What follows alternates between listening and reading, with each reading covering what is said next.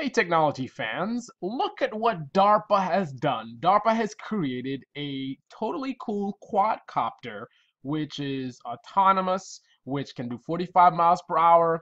And let's talk about the autonomy. It's actually called the FLA. But before we talk about the boring stuff, let's actually see it.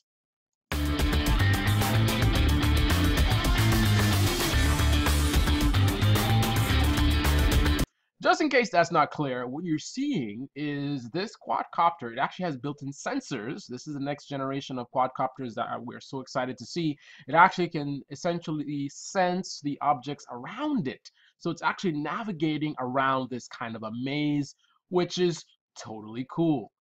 However, no technology is perfect, so this. Yeah. So I'm guessing basically that's some limitations on the sensor's ability to detect certain objects and not others. I'm not sure exactly what technology they're using to sense objects, but clearly the paper maybe was something it was unable to sense, so therefore it crashed into that.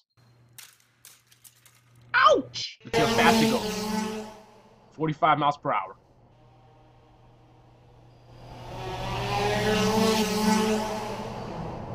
Alright guys, you're watching Carlisle's Pix Technology channel. Go see the full video on Darpa TV. The link is in the description.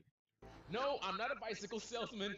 I'm not a salesman at all. I'm just a guy who just got introduced to the exciting world of electric bicycles. It's like someone else is pedaling. You know what it is? It's like I'm on a bike with someone else on the back and we're both pedaling together. So